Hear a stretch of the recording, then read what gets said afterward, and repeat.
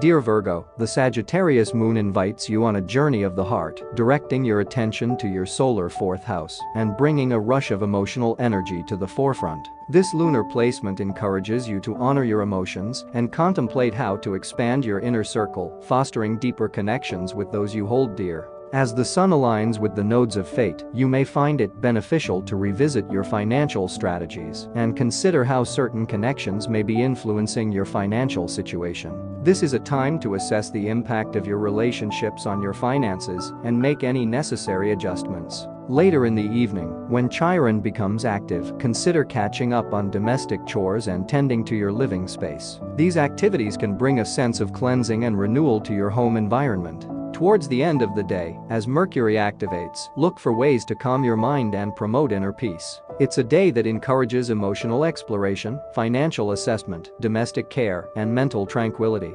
Now for the question of the day. Creativity is a quality often linked to certain zodiac signs. How has your zodiac sign influenced your creative pursuits or expression? Share your artistic insights and experiences in the comments. Thanks for tuning in to According to the Stars. Subscribe and be sure to come back tomorrow to see your new reading.